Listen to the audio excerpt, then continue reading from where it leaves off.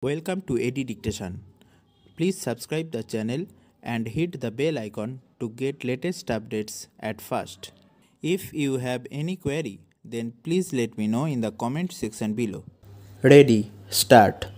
We thus hold that when the corporation takes steps for recovery of the amount by resorting to the provisions of Section 29 of the Act, the limitation period for recovery of the balance amount would start only after adjusting the proceeds from the sale of assets of the industrial concern, as the corporation would be in a position to know as to whether there is a shortfall or there is excess amount realized only after the sale of the mortgage or hypothecated assets.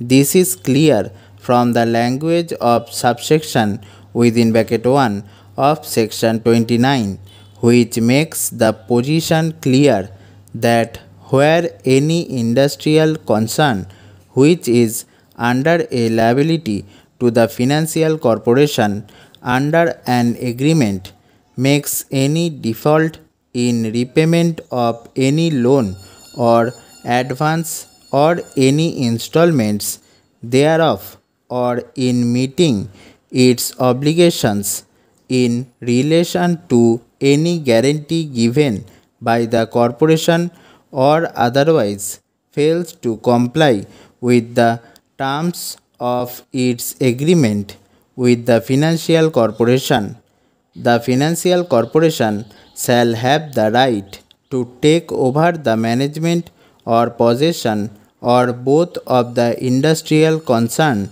as well as the right to transfer by way of lease or sale and realize the property pledged, mortgaged, hypothecated, or assigned to the financial corporation. Even otherwise, it must be mentioned that the division bench was in error in stating that the right to personally recover the balance terminates after the expiry of 3 years. It must be remembered that the question of recovery of balance will only arise after the remedy in respect of the mortgage deed has first been exhaustive. If a mortgage suit was to be filed, the period of limitation would be 12 years.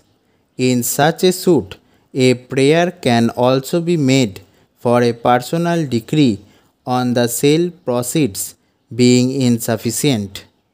It is thus clear that merely because the corporation acted under Section 29 of the State Financial Corporation Act did not mean that the contract of indemnity came to an end.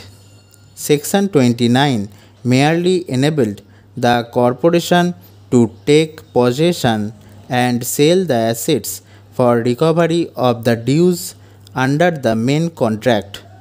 It may be that only the corporation taking action under Section 29 and on their taking possession, they became deemed owners.